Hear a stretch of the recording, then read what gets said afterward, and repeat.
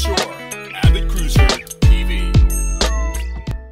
Saguenay is not only one of the world's longest fjords, but it's also the only fjord in North America. You can appreciate this fact sailing in on a ship, or, as I saw it, on a helicopter excursion.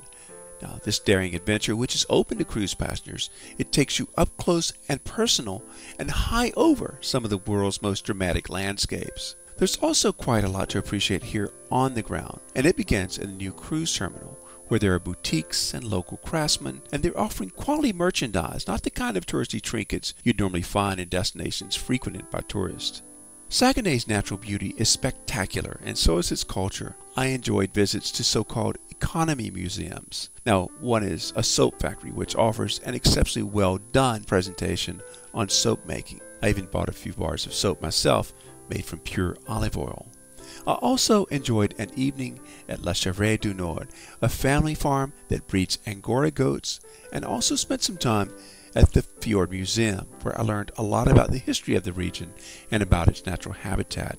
We even got to go out into the fjord and look at some of the marine life there. I found Saguenay to be extremely seductive, and I can't wait to return.